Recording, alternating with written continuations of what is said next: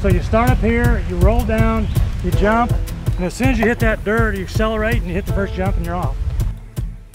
Welcome to Bentonville, Arkansas for the first IMBA Trail Lab. We're excited to have you here. We have a great program. We're going for a while. We've got an awesome lineup of speakers, both local partners and experts from around the country, both IMBA and other stakeholders here to really help you all see what it's all about to create that model mountain bike community and the recipe to make that happen.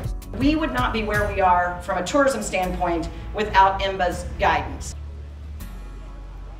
Welcome to the All-American Trail. This is a really good example of an integrated paved greenway and a mountain bike opportunity right next to it.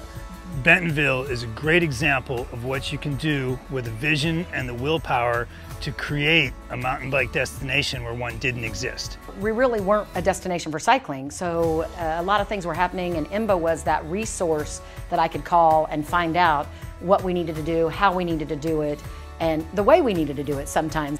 In Bentonville, they made a great place to ride bikes. People come here.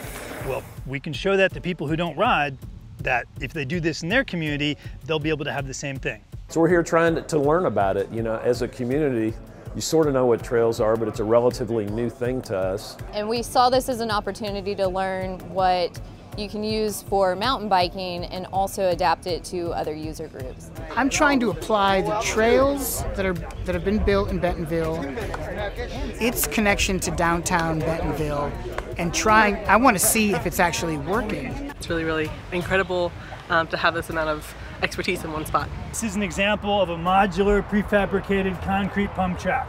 IMBA's mission is to create, enhance, protect great mountain bike opportunities. We want to make sure that people have trails to ride where they live. Where we're standing right now, I believe, is the coolest trailhead in America because from this trailhead, you have access to at least 100 miles of trail. But it's because of the amount of growth and the popularity of our trails that lie within our city limit, it's become a tourism destination. And so because of that, it's an economic driver. It's adding not just a quality of life for our residents, but it's putting money into the businesses and the hotels and the restaurants that we have around our community. So we know there's evidence there to prove that we need to continue our investment in the cycling world. This can happen in any city, and what's interesting is you build it and they will come.